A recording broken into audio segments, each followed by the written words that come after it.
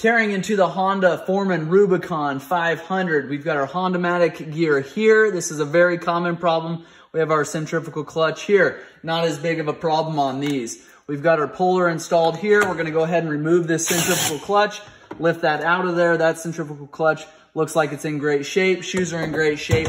I'm gonna remove the housing here. We've got our one-way bearing. Flip this over, look at that. Centrifugal clutch gear completely destroyed. We're gonna have to replace this entire piece here. Crankcase destroyed. We've got all kinds of parts here from that centrifugal clutch. Our cam chain guide here is broken. Crankcase up here is broken. So we've got some major shrapnel in the bottom end here. This Honda-matic is good.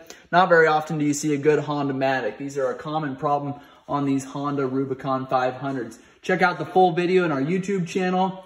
If you guys have any questions, let me know.